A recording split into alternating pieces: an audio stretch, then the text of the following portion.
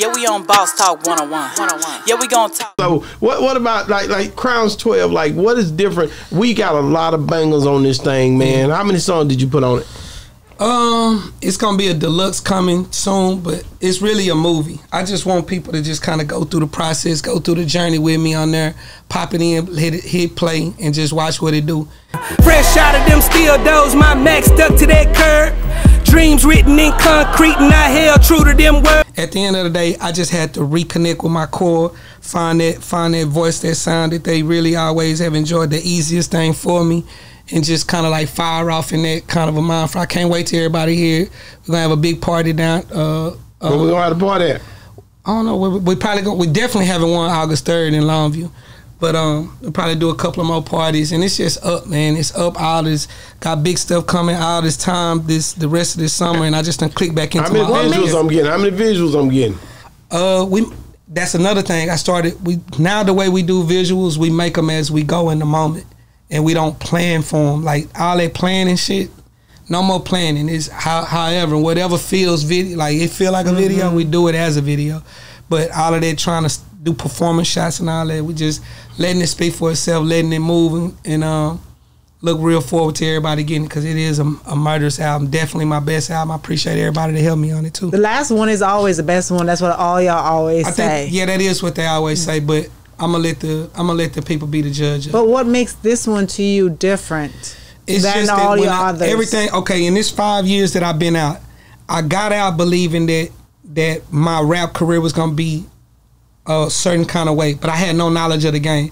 Then I was releasing at such a volume and a frequency, I brought people over into my world based on my volume and what it was I was saying and my sound of my shit. Then I moved to Houston and I learned the game, the real industry game. Shout out to Keke, of course.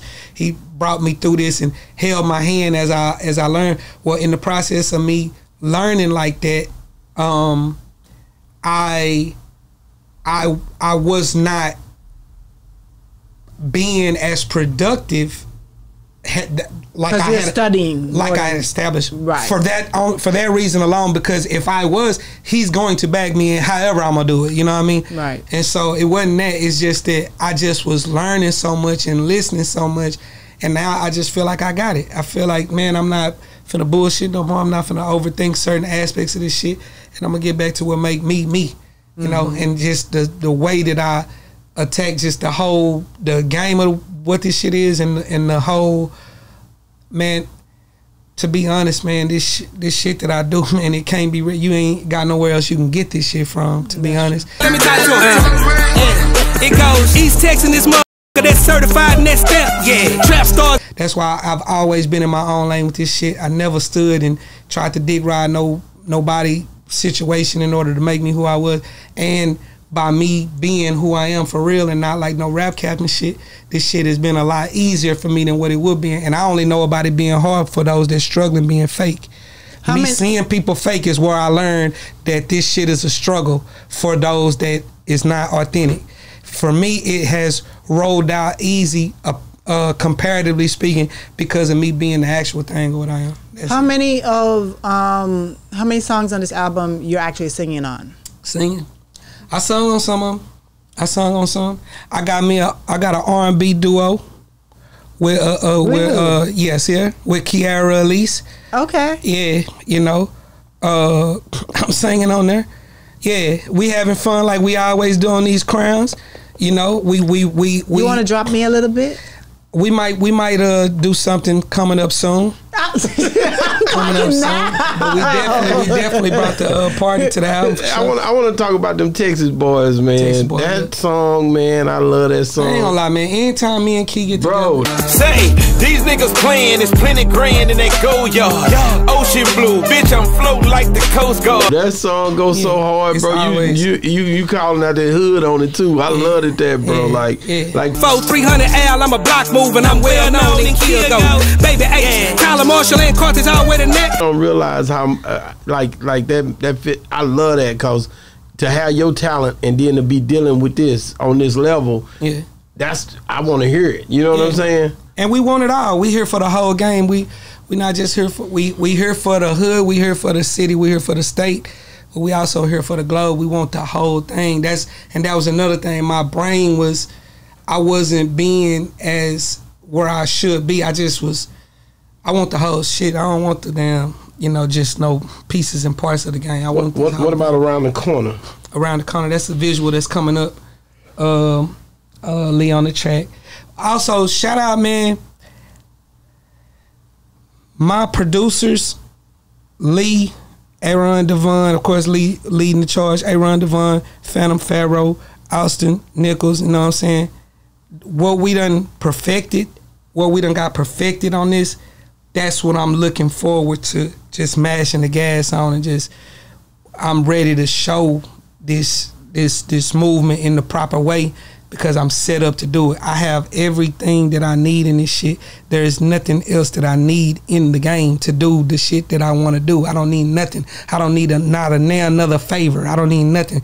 God and what we have is all I need. It's all I ever had. But that's what got me here, and that's what it is that I'm looking forward to putting down to show motherfuckers. It's a lot of people out here crying about not knowing that what you got is enough.